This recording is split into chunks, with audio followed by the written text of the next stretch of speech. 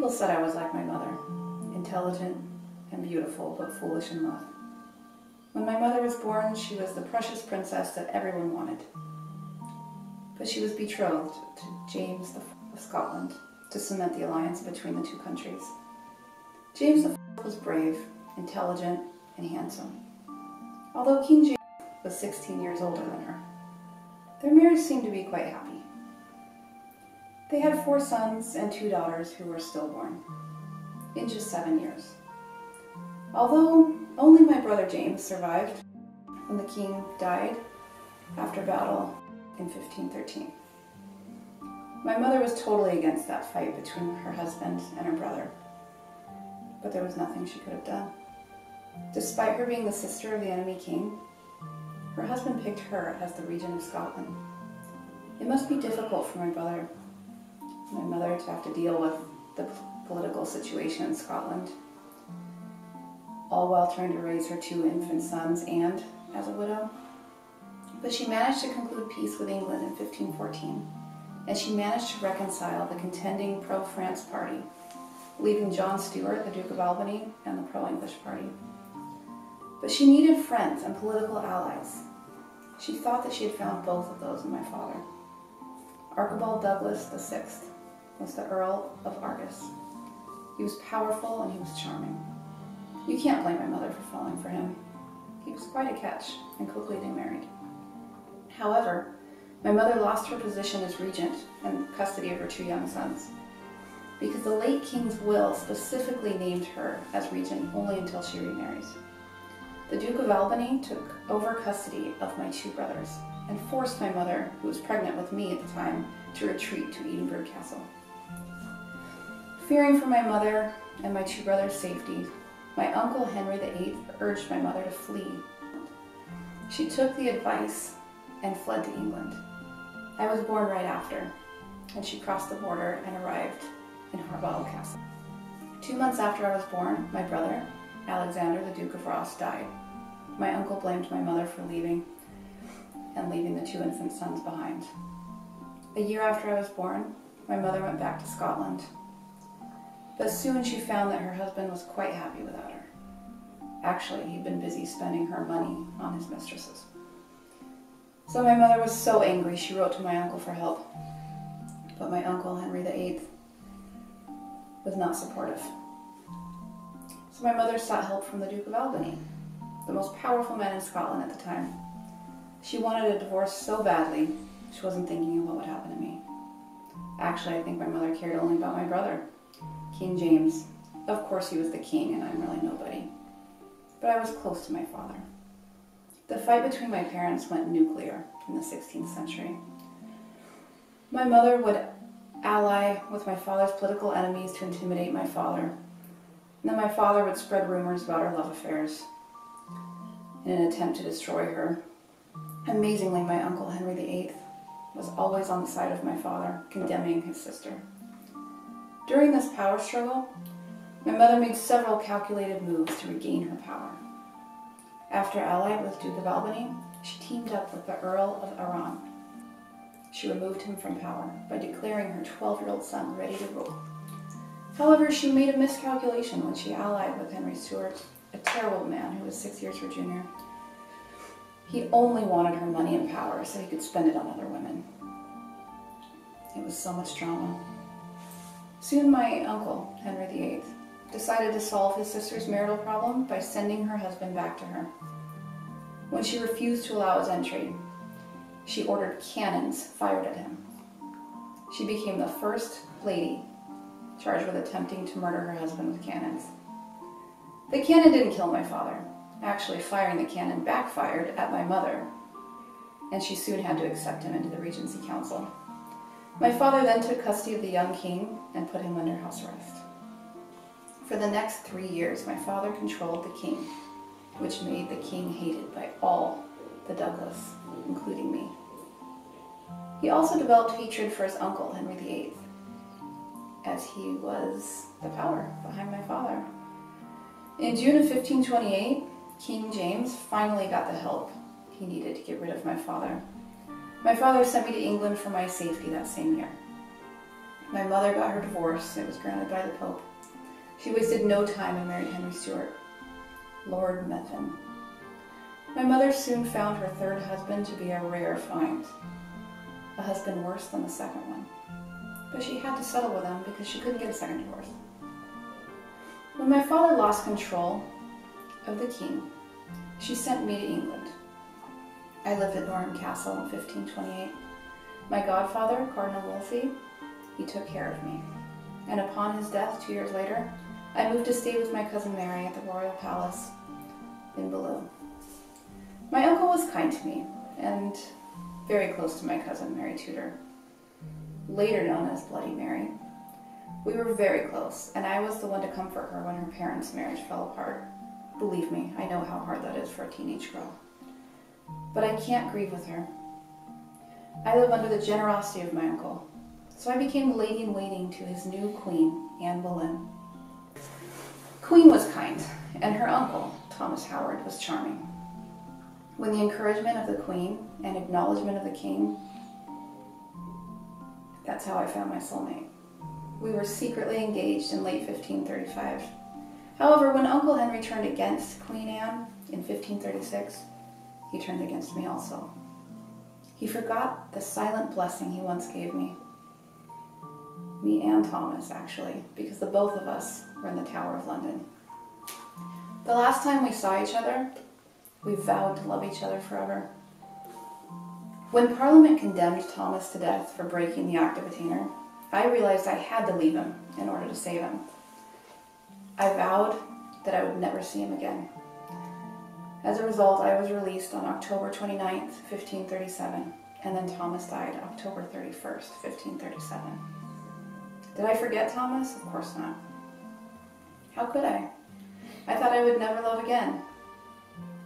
But when I met Charles Howard in 1540, I thought I was given another chance for happiness. He was just like late Uncle Thomas. He was gentle, he was sweet.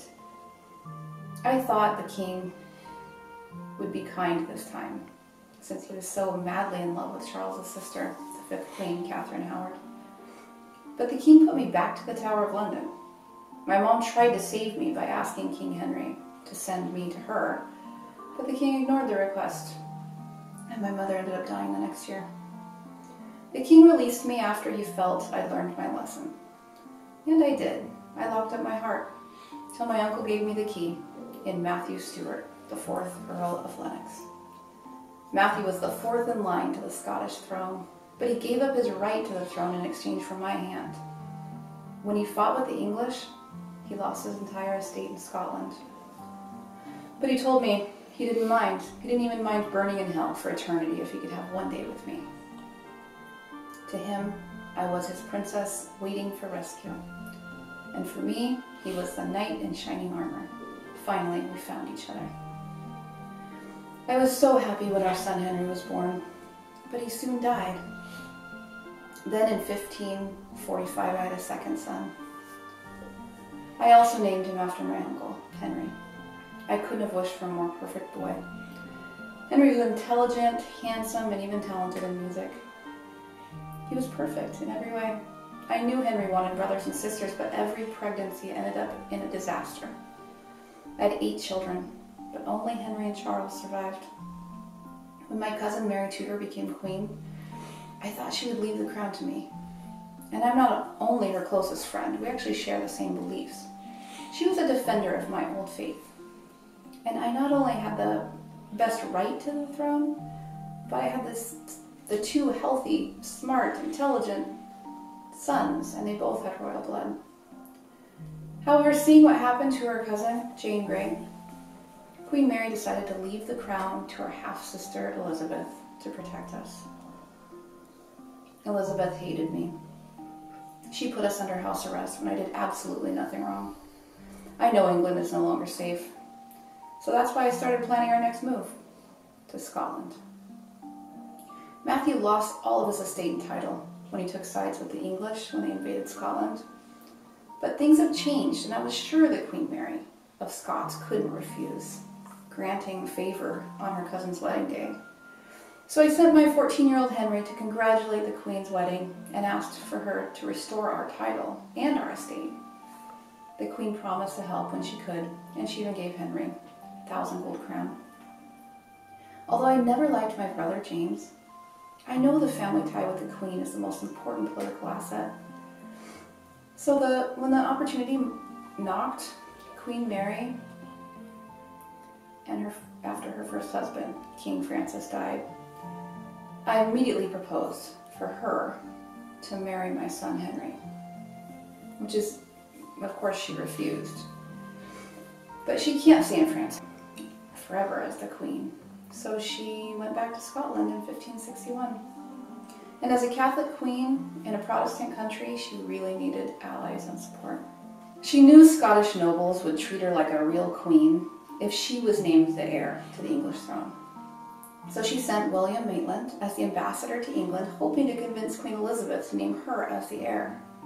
Queen Elizabeth told Queen Mary that she would consider it if Queen Mary agreed to marry one of the 3 English noblemen that she chose. The choices were the Duke of Norfolk, Thomas Howard,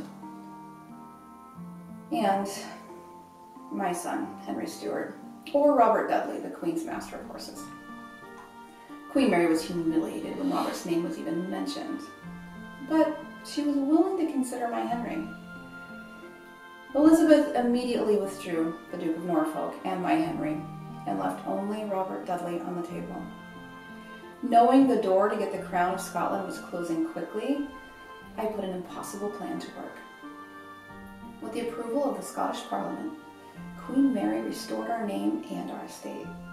Queen asked me, my son Charles, and Henry to stay in England, obviously as hostages. But I convinced Queen Elizabeth needed Henry's help, and the Queen hesitantly gave Henry 3 months in Scotland. Henry packed my best jewelry to buy support in Scotland. As planned, my big diamond won the support of the Lord of Moray. He was my nephew. My offer to acknowledge my cousin as Earl of Angus got their endorsement on Henry. And in 3 months, Henry won praises for everyone and grabbed the heart of the Queen. However, the Queen decided to give her hand to Robert Dudley so that she could be named as England's heir apparent. Poor Queen Mary didn't know, but Queen Elizabeth, she couldn't fool me. She never intended to name Mary as her heir. She used Mary only to test her boyfriend, Robert Dudley, to see if he would accept the crown of Scotland with the young, beautiful Queen instead of staying loyal to her. Robert did not take the bait. Queen Mary did. And when Robert Dudley refused to marry Queen Mary, she was humiliated. So Queen Mary agreed to marry Henry. Queen Elizabeth was shocked and furious and put me into the Tower of London.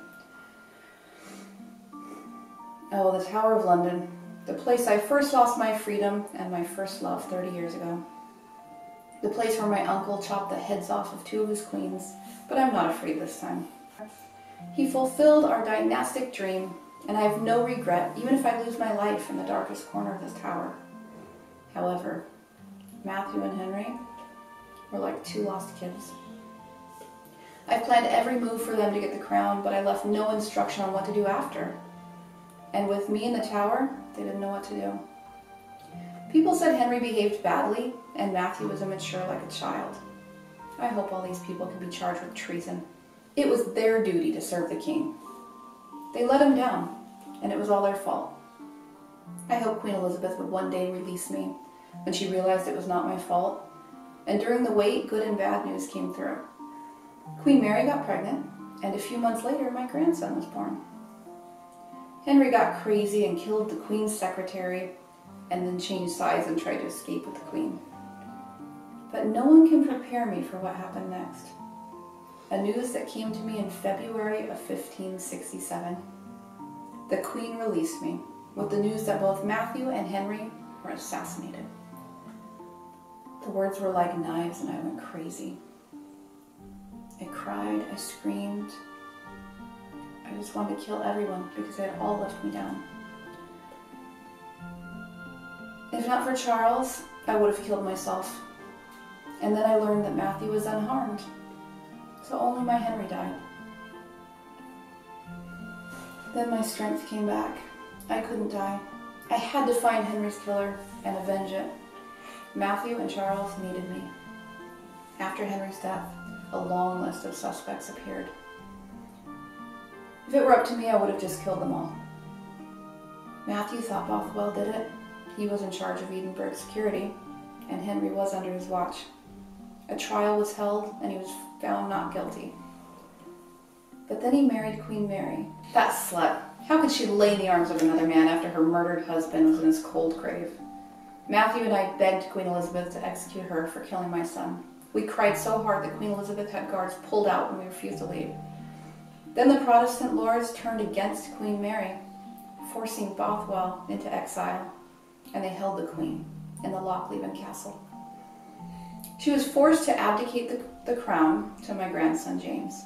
When she miscarried by Bothwell, everyone thought she would soon die, but she escaped. She fought with 6,000 men, but she lost. She fled to England seeking help from Queen Elizabeth. Help, there was no help. She was held for 18 years before Queen Elizabeth cut her head off. As for us, Matthew was a broken man. Oh, Margie, can you forgive me? I couldn't protect Henry, and now he's dead. I am so sorry. Will you please forgive me? Matthew, I can't forgive myself. I sent him to his death. I have failed you, and I have failed him. Don't say that. We still have Charles. We must get revenge. Yes, we must get revenge. When we finally saw each other again, he cried like a baby. I didn't blame him for Henry's death. He was lost without me, and he didn't know what to do to protect our son. Then Matthew accepted the dangerous job as regent for Scotland. When he took over from Lord Moray, he was assassinated in 1570. Of course, Matthew took that job. It was the job he wanted his entire life. All of this, in all of it, Matthew had one dream. A dream of revenge for the death of his father. Now, he had that job, and he wished for revenge for the killing of his father and his son. He went on to destroy his cousins, the Hamiltons, for killing his father. However, in 1571, he was shot when the last of the Hamilton clan, the Earl of Huntly, Claude Hamilton, attacked Stirling Castle. He died in the crossfire. I was a poor woman after losing Matthew. I had nothing in my name, no income. But I'm a fighter, and I will fight to the death. Charles can't even inherit his father's title as Earl of Lennox, which should have been passed to him, but it was passed to my grandson James. But I had to fight for Charles. I was all he had. Eventually, Charles was given a new created title as the first Earl of Lennox. So we had to support ourselves with rent from Scotland. Charles turned out to be just like Henry. His good look and noble blood caught the eye of many ladies, but no one would risk their lives for him. No one would dare to love Charles except for Elizabeth Cavendish. Although she didn't have an impressive family, she had his heart. I refused to pull them apart. After all, the Act of Attainder applies only to the Queen's family, and the Queen never treated us like family. However, when Queen Elizabeth learned about their hasty marriage, she put me in the lower tower of London again. I was released after the Queen learned about Charles's death at age 21. I was greeted by my daughter-in-law, Elizabeth, and my granddaughter, Lady Arabella Stuart, who I finally met. After Charles's death, Arabella was my last hope, but the Scottish Parliament refused to grant Arabella the title and the land in Scotland. My grandson James couldn't help me. And when he was a minor, he didn't even have the power to grant estate. So I died when Arabella was only 3, and my servant took all the jewelry I left for her and fled to Scotland. Then Arabella lost her mother at 6. She was raised by her maternal grandmother, Bess of Hardwick. My Arabella was such an intelligent girl. She learned Latin, Greek, French, Italian, and Spanish. She even studied philosophy and was an accomplished musician. On her first visit to the court of Queen Elizabeth... So you're Arabella? Yes, Your Majesty. Glad to have finally met you. I'm Arabella Stuart, Countess of Lennox. My father was Charles Stuart, Earl of Lennox. How old are you? I'm 12 years old, Your Majesty. You remind me of myself when I was your age. Thank you, Your Majesty. I am honored for your kind words, and I am proud of my Tudor blood. Arabella made such an impression that Elizabeth openly spoke about having my 12-year-old granddaughter as queen. I like that girl. She could be a queen someday. But Queen Elizabeth did not allow her the chance to marry. Arabella thought things may be better when her cousin James took over. And then Arabella's secret betrothal to William Seymour was made public. William was a descendant to my aunt, Mary Tudor, so Arabella's marriage to him would pose a serious threat to King James because he wasn't born in England. Arabella and William tried to escape to France for a new life, but Arabella's boat was intercepted by the English Navy. She was sent back to the Tower of London. Unlike me, who spent countless days waiting for the mercy from the king, Henry or Elizabeth, Arabella killed herself by refusing to eat.